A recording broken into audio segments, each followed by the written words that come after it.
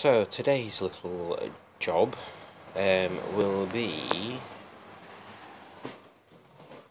removing these heater knobs that I painted black, but the paint's coming off them, and doing them in the same grey colour that I've done the wheels and such.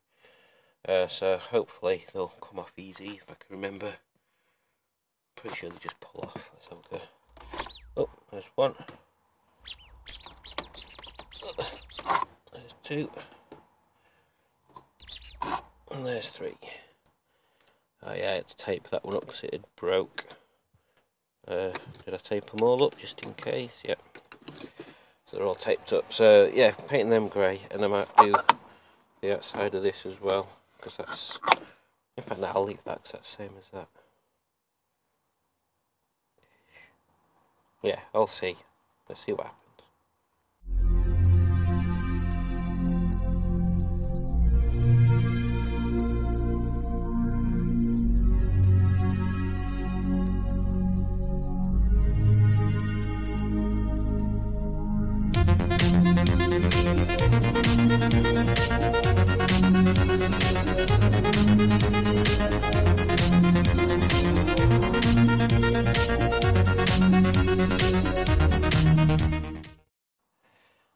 So what we've got, so we've got some blue roll, some degreaser,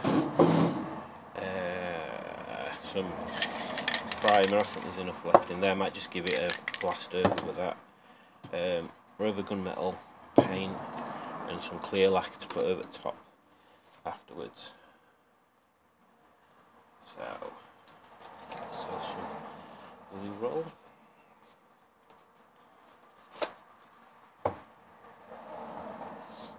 Again, this is I'm not a professional painty person. I just enjoy messing about with stuff, so don't take anything I'm doing as being necessarily the right way. It's just the way that I do it. So just give them a bit of a wipe over, just to get rid of any sort of grease or contaminants on there that might stop the paint from sticking.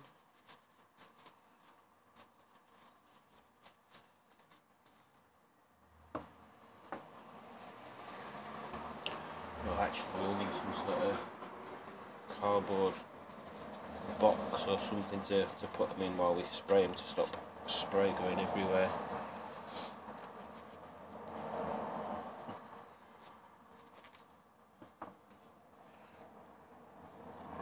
See Jack up there at the bedroom window.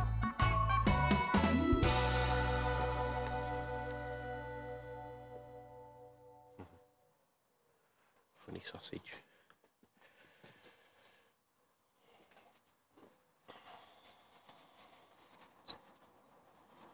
You can get aluminium ones of these, but they're a bit expensive from memory.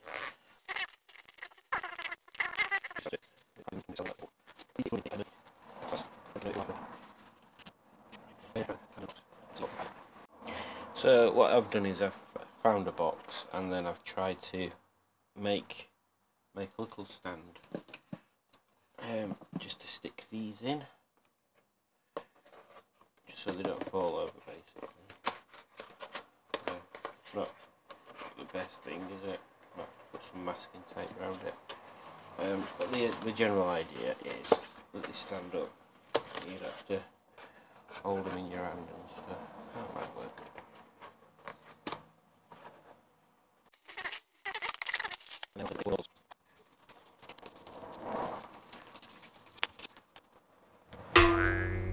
So yeah, I'll reposition it a bit further outside, just so we're not going to be breathing in loads of fumes and stuff, and then I'll start again. So first of all, a bit of primer.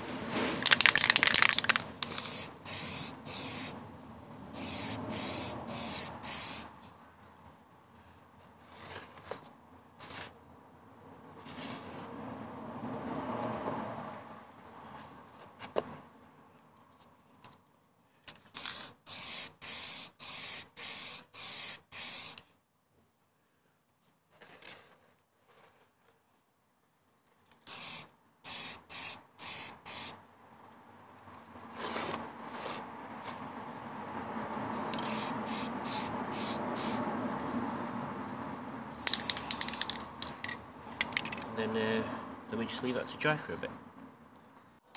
So I've relocated inside. It started raining a bit. Let's get some gunmetal grey on here.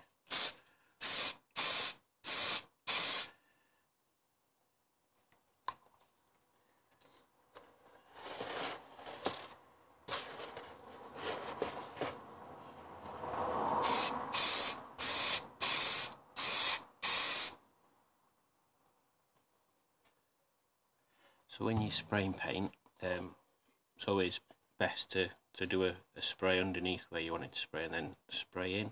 And don't press the button while you're pointing at the object, press it before, otherwise you might get splatters on there.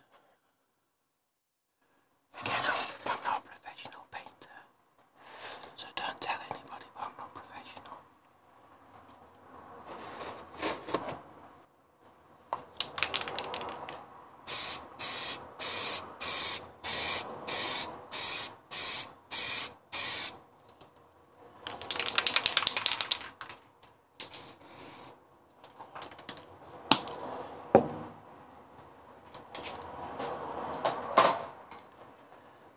So as you can see, if I move you over there, it started reacting on this side up here, on that one, and on that one, and a little bit on that one. So we could have probably done with wiping that a bit better, or waiting for the primer to dry a bit more.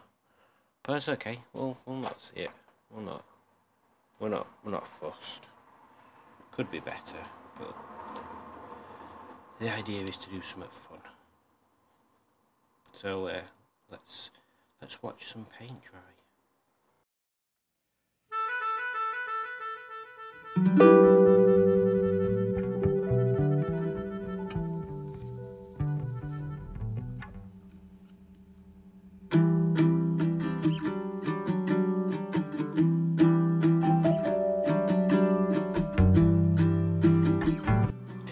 So what happened there was I forgot to turn the camera back to normal speed, so what you just got was like a super fast version of me spraying lacquer on. And what I was saying while I was doing that is I'm not doing it properly, so I should really leave it to dry for 24 hours, flatten the surface off again so the lacquer has something to key into, and then build the lacquer up from there. But it's just the heater controls, it's not body panels, so it doesn't have to look perfect, so there's that bit of reaction on there anyway. So it'll be fine. Basically, so this is a prime example of bodging it. So yeah, there we go. I'll come back to it when we're going to put them in the car and see what they look like.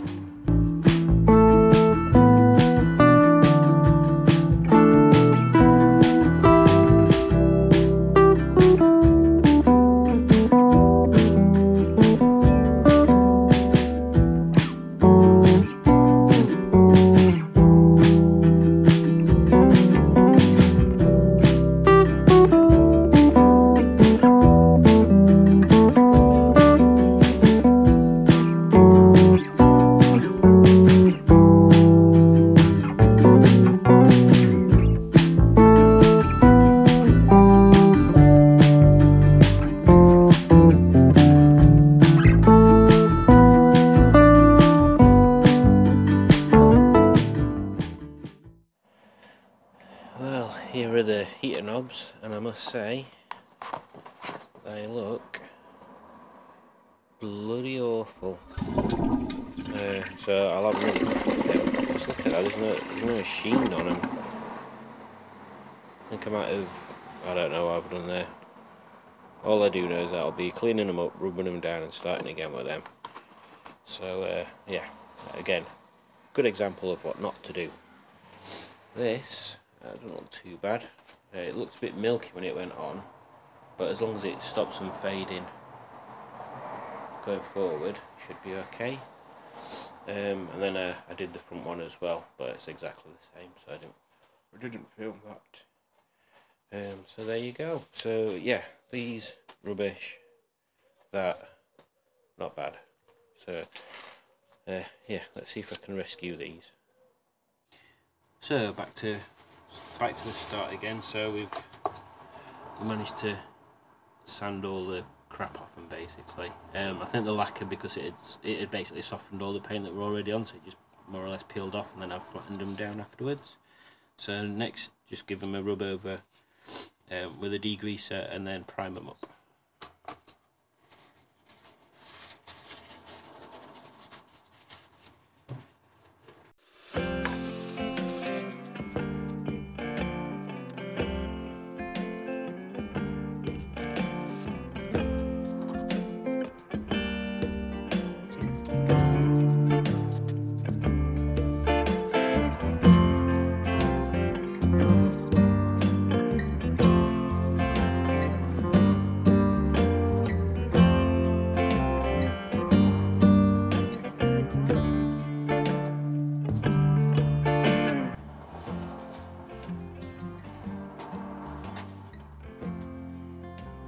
See how we get on with this then.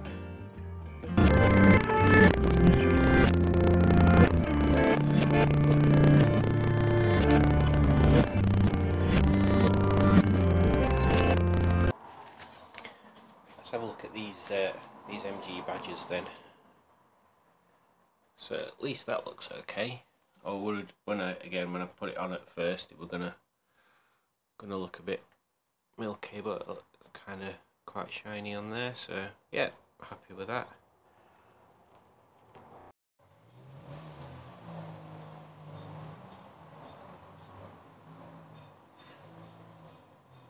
So after making a complete arse to start with, I put another bit of primer on, let that dry, and I've just put the other Rover gunmetal grey on there. So let's have a look.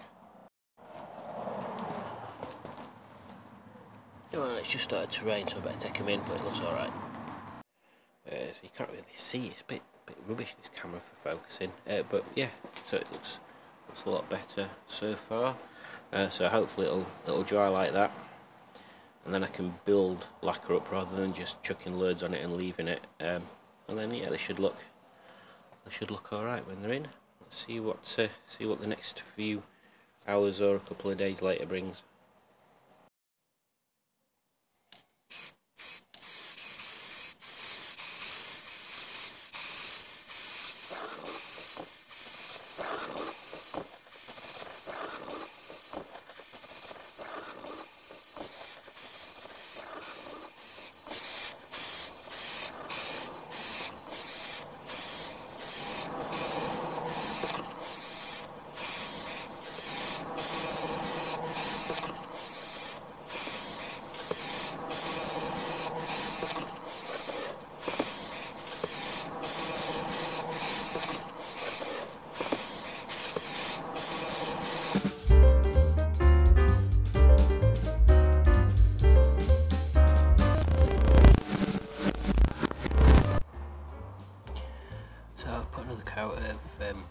Gunmetal on there and it looks okay, so I'm going to put some lacquer on there now, this one instead this time, and hopefully it stays shiny.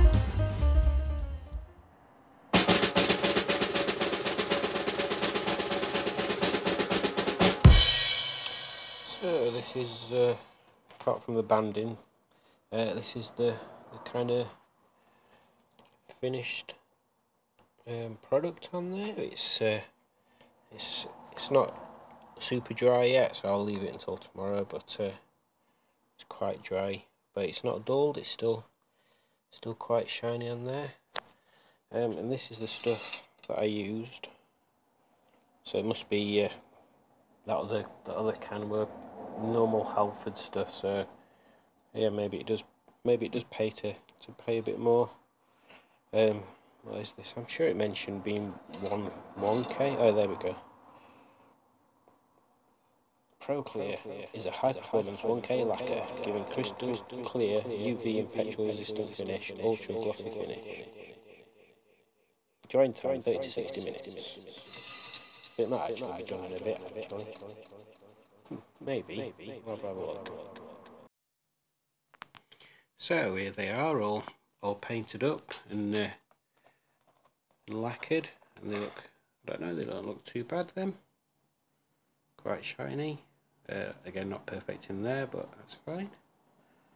So let's fit them in and see what they look like inside. There we go. I don't think they look too bad. Those fit fitting quite nicely. Shiny enough. Yeah, don't look too bad. Quite happy with that. And I left that bit silver because it kind of matches this bit anyway. So if I were doing that, then that'd stand out, and then if I did that, then this bit looks weird. So I don't know, maybe one day, but yeah, I'm quite happy with those. They'll do. Kind of think about doing other bits like that now, but no, that's enough. So there we go, that's them done. It's a bit dark in here, isn't it? So there you go, that's them done.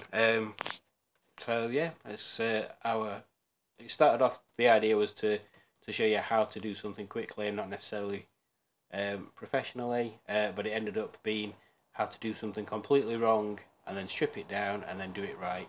I think, to be honest, the first time it probably would have gone better if I'd have used the other clear coat rather than that old Halford's tin. Not that Halford's clear coat's bad, but I don't think it's as good as that 1K one. So I'll definitely be using that 1K one in future for other bits and pieces, especially bodywork and stuff. Because I think when I did the bodywork last time, the reason why it looks a bit patchy is because the clear coat didn't dry before I started flattening it off, and I left it for a couple of weeks, but it weren't warm weather. So yeah, there have been many mistakes. So yeah, not necessarily how to do things properly, but just having a go at stuff and you get some alright results. Cool, right. I hope that's been fun to watch. Ta-ra, see you soon.